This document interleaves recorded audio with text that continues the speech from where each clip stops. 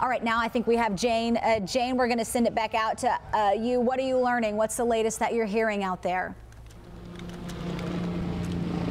All right, Sarah, I just wanted to give you in real time this information that we are learning about the cause, a potential cause of the fire. I talked to one of the foremen. Keep in mind, there are about 200 workers at any given time on these sites, a building A, a building B. I talked to one of the foremen who allowed me to speak to one of his workers who witnessed what happened here around 9 o'clock this morning as Phil pans over to our shot, our vantage point here from Fairview, right across from the fire. So the insulation in a truck, that material is ignited with a machine. So they had finished spraying the ceiling of a first floor unit, and whatever ignited in the truck, this machine, it had started the fire. So it's like styrofoam, and it dries, and that machine had just sprayed the ceiling.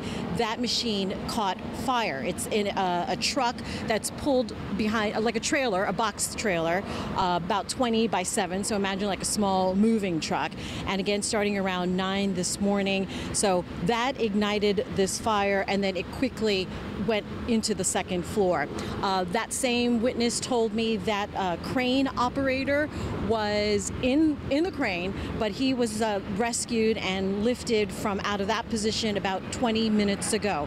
That is the latest as far as the details on what happened earlier this morning with this fire. But right now you can still see Fairview Road obviously closed with dozens of units, hazmat fire, rescue, all of these trucks on scene. But from our vantage point now, we are getting a little bit of a clearing as far as the smoke goes.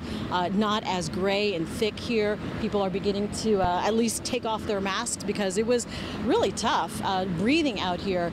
And the wind is a little bit on the calmer side here as well. We are planning to go to that media presser here down Barclay Downs and Fairview in a couple of minutes. So we will